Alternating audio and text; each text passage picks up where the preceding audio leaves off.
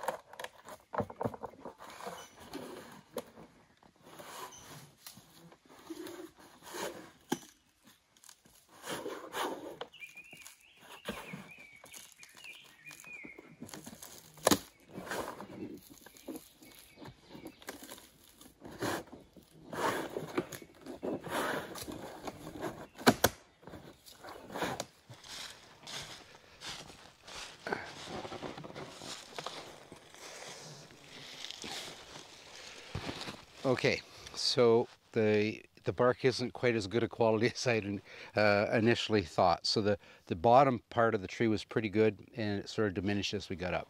So we got quite a few cracks in it, as you can see here in my roll. Got a couple rolls, another roll to bring out.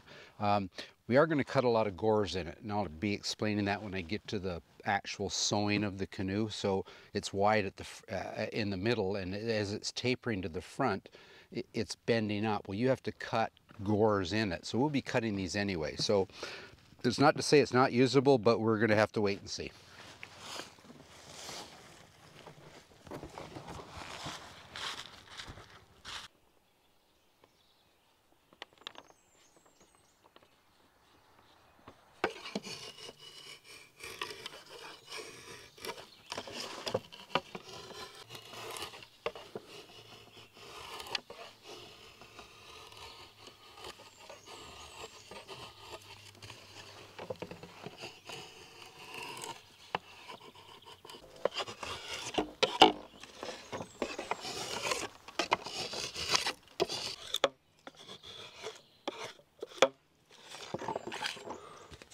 I do believe that's my last piece of sheathing. I'm going to do a check.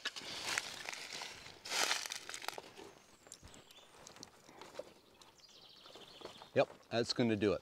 So I've got all my pieces of sheathing now that are going to line the canoe that go underneath the ribs. I've got my ribs done. And the next thing I'm going to be working on is my thwarts. That's a good job to be finished. A bunch of wafer thin, 6 foot long to 8 foot long pieces of cedar. Good job to be done. That feels really good in my hand. So I spent the morning today, both in the forge and the shop, making some new tools. And my Mogatogan, or crooked knife, I really wasn't quite happy with the comfort of the handle. So I made a new one, and I've laid out all my tools here that are required to build a birch bark canoe. So the first thing I built this morning was a Mogatogan. So we got the forge going there and put a new handle on that, and it feels really good in my hand. It fits perfect. That's going to be a good tool.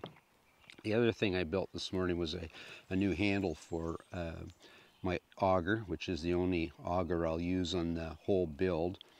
Be darned if that piece of wood isn't pretty enough. It could go in a musket, I think, or maybe a handle of a knife. Anyway, it's going to make a fine handle for my little auger there.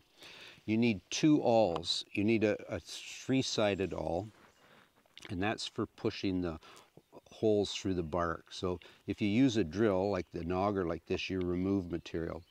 If you push through the bark, you separate the fiber, and it has more strength once everything side dries up, seals up. And sometimes to get the root lacing through, you need a smooth round awl, which I'll use. You'll see that demonstrated when I get to the bark. Speaking of bark, we've decided I'm going to start looking again. I'm just not overly happy with this piece. Anyway, on with tools. So I made a new mallet, not mallet, but a drift. Now that's going to be a long way down the road before I'm using that, but that's going to be to drive the ribs into the canoe. You need a couple of small chisels and a lightweight hammer for chisel work. They didn't have saws, you can get away without it, but it does make for a little cleaner surface. And of course, you need an axe. The other thing one needs, and I don't have them here, is I use measuring sticks that are marked. But I also use rope a lot, so that's the amount of sheathing that I needed to span the inside of the canoe I'm building. So that's a measurement. It's also 13.5 feet long, so that's the length of the sheathing I needed to line the inside of the canoe. So we got that all covered. The next thing I'm going to be doing in the manufacturing of parts process is making my thwarts. I make them out of white ash, so I found a really nice piece, a nice clear piece of a bolt that I'm going to start splitting out. But before I get at that, a wee bit of history. So if we think about the height of the fur trade in North America, so the northern part of the States and the Canadas, at the start of the fur trade, natives pretty much supplied the canoes, but there were literally, by the time it's in its heyday, thousands of canoes plying the waters of the States and Canada, and natives could no longer keep up to it. So they hired canoe builders, and they were paid pretty well. French would pay as much as 2,500 livres a year for a canoe maker, plus they'd supply him with the rations that one of the brigade would get. So he'd get his flour, he'd get his grease, he'd get his tobacco, he'd get his cornmeal, what have you, and a blanket would be supplied. So a very well-paying job. So they established major canoe building posts, and one of the more significant ones was on a little island called St. Joseph's Island in the northern end of Lake Huron.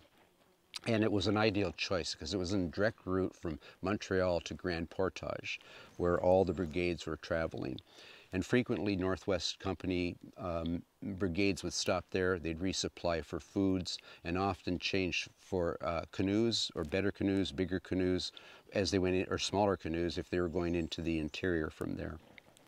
So there's a fellow by the name of Thomas Harrott. In one of his diaries he commented, nearly 400 men ascended from Lachine in a direct line to Fort St. Joseph on Lake Huron, and then thence on to the new establishment at Fort Williams. So yeah, and not only did they have these major factories, if you would, for building these large canoes that were required, large and small, they had to store them. And so a wee bit of history there. They had big warehouses to store the canoes. They were the biggest investment they had. Bigger investment in the canoes than they would have in trade goods themselves. So they stored them indoors, but natives couldn't do that. Natives in the woodland natives, for the most part, lived in wigwams. And if they were to leave their birch bark canoe out in the winter, it'd just be a pile of kindling in the spring. It would rot. So they'd sink them. They'd take them out into an area of water that they knew had a smooth bottom. They'd put a couple rocks in them, fair-sized rocks. They'd swamp the canoe. The canoe would sink away from underneath them, rest on the bottom. They'd swim back to shore. And then in the spring, they'd swim out, locate the canoe, dive down, throw out the rocks, get some lines on it, get it back to the surface, dry it out, and repitch it. And it was done at really cold times of the year because they didn't want to put their thing that made travel the easiest was the canoe. They didn't want to put it away until they had to. So it was freezing up by the time they did this swim-sink process. And in the spring, they wanted to get that fast-moving, easy mode of transportation going as quick as they could, so they were swim out when it still had some ice on the water. Anyway, I'm off to build some thwarts.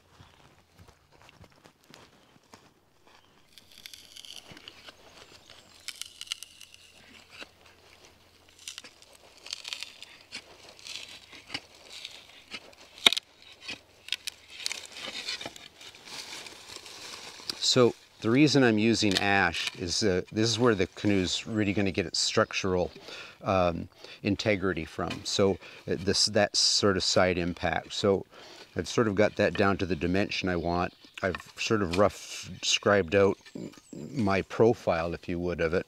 And now I've got to draw that out and get it trimmed down to size.